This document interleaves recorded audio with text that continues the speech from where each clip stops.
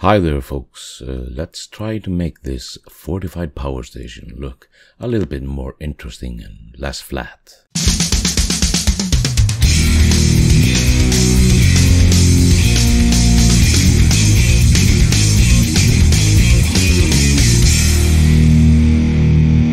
Now there is a reason why I'm not showing my face in this video and not doing the usual shenanigans as I usually start with. The main reason is I haven't had the opportunity to set up my studio at the moment because I've been quite busy with real life stuff. But I am excited these days because we are getting the combat patrol for World Eaters. It's just around the corner. I got an email not too long ago where they talked about it and I was happy and I am looking forward to it. So World Eaters are coming back with a vengeance to the channel, and it'll be fun to have some sort of little guys running around Angron. So that's in the future.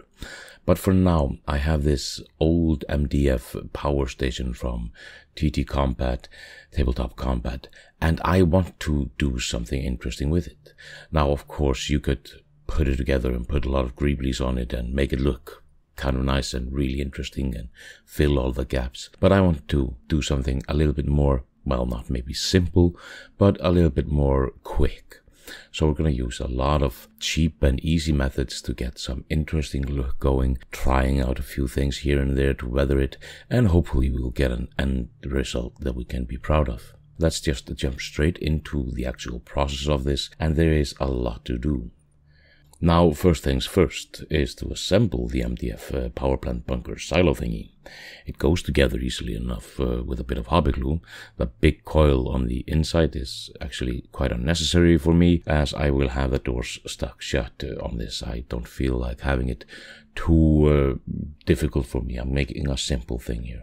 What I am afraid of, however, is that these thin decorations that are lasered into the MDF might not be visible once I start painting the structure, and maybe at this point they might be superfluous, well, if it's meant to be painted.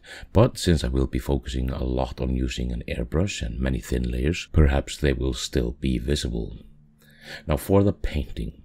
All of this can be done with a rattle can primer and base coats and brushwork with thin paint and washes, but I have an airbrush and gosh darn, I'm going to use it. Also, maybe those decorations and engravings that I mentioned earlier might still be a little bit more visible after all this if I use the airbrush, because of all the thin paint that uses.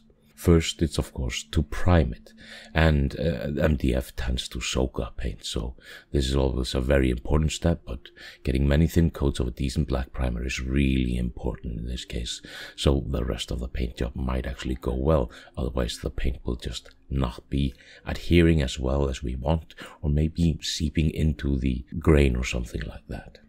Next, we start working on the first layer of the structure, and that is the actual metal structure that will later be in a flaky different color, but the underneath structure is still important.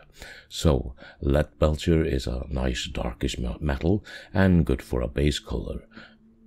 After we get a steely enough base color, and of course this can be done with a rattle can or brush like I mentioned, we start working on some tones to add age to the metal. I start by adding a brownish wash straight into the remainder of the metal paint in the airbrush. Whatever brown you use is of course fine. I'm using Andalusian Earth from Greenstuff World. It's a bit shiny, but that works okay with metallic paints, at least for this stage. After we get some general hues here and there with this mixture, I want to add more darkness and age to the bunker. If I was using a brush, I'd thin down GW rattling grime and do some sponge work to get similar effects. But since the airbrush still has a bit of murky Andalusian Earth lead belcher mix in it, I just pour a bit rattling grime in the pot and some flow improver and start darkening it even more. Now I'm focusing on parts closest to the ground, shadowy areas, crevices and the like, adding a bit of life and age to the little house on this prairie battlefield. Now to prep for chipping. I have no idea how well paints are binding to this MDF, and especially how well the chipping medium I will be using will work on the paints, if they will still bind somewhat, so to err on the side of caution, I'm giving the entire thing a coat of gloss varnish to create the first of my many save points in this little paint job. Once the varnish is dried, I apply a generous coat of chipping medium and allow that to dry. I have not used actual chipping medium before, so this is a test run. I've used a decanted hairspray, and that does work marvels, so it will be interesting to see if this holds up to the cheaper, more readily available option. Now, I mask off the minuscule bits that I don't want paint layers on, mainly between the side armor panels, and start spurting some colors on the house. I'm using Vallejo model color for this, Dak Tan as a lighter tone, and adding some extra panache with some khaki from the same line. Even though this will be grimed up more later and scraped and made look older and a little bit of a hue variance to it, I think it will help quite a lot to give it something a little bit extra. If you're using brush, maybe some sponge stapling might be a good idea to get some extra gradients.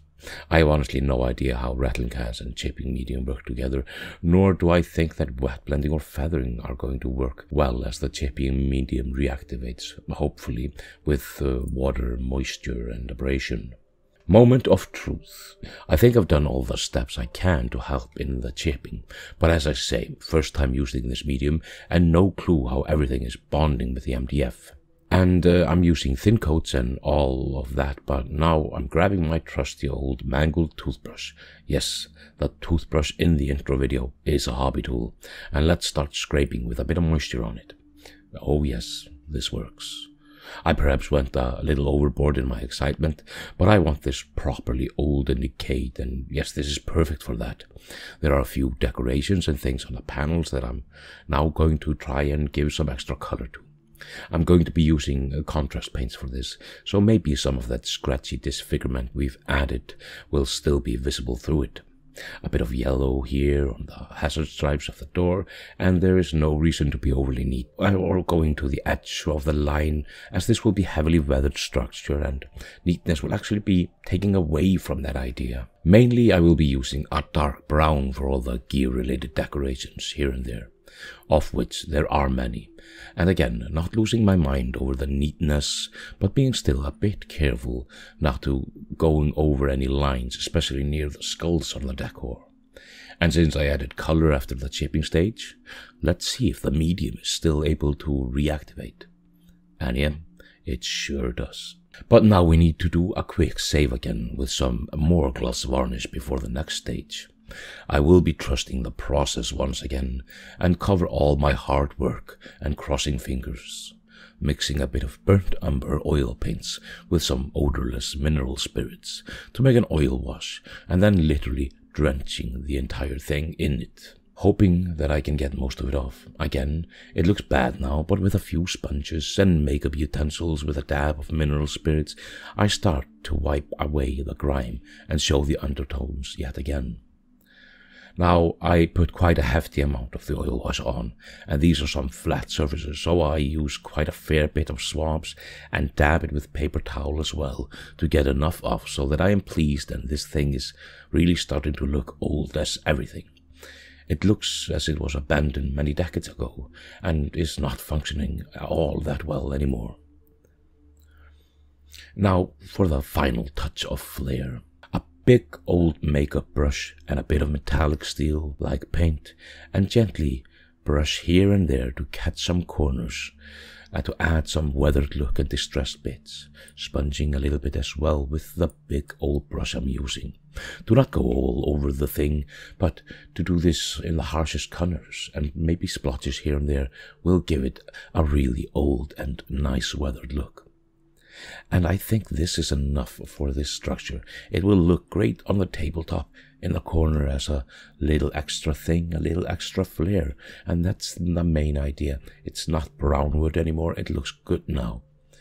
So let's take a look at how it looks. Thank you very much for joining me here today.